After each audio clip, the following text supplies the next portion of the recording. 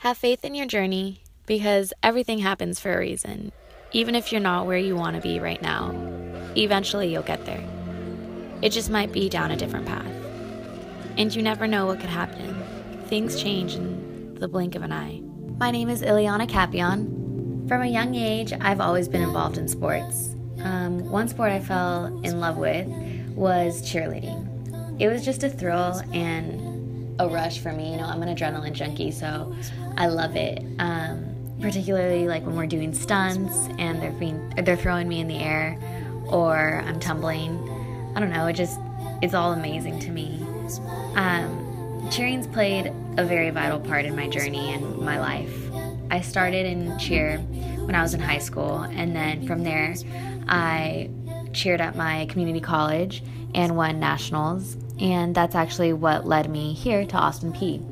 Since then, being transferred here and being scouted here, I had every intention of cheering all 3 years here, but unfortunately things changed. Never in a million years did I think that a back tuck would be what ended my cheer career, but that's exactly what happened at a women's basketball game.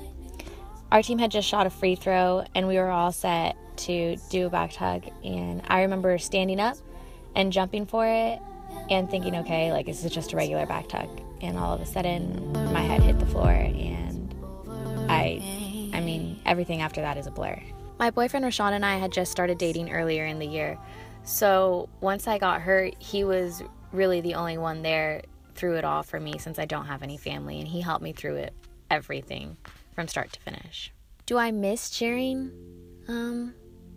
I miss the sport, but I thank God for the concussion and everything that happened to me, because it's led me to become more involved on campus. I'm a host and a producer for Austin's Angels. I'm on the news. I'm more involved in the communications department. I won Homecoming Queen. It's brought me closer friendships, and it's really strengthened my relationship and made it what it is today. I've learned a lot from this concussion, but I think what I've learned the most, or what I take from it, is just to never let your obstacles bring you down. Keep your head up and wear your crown. You're gonna make me lose my mind. Up in here, up in here.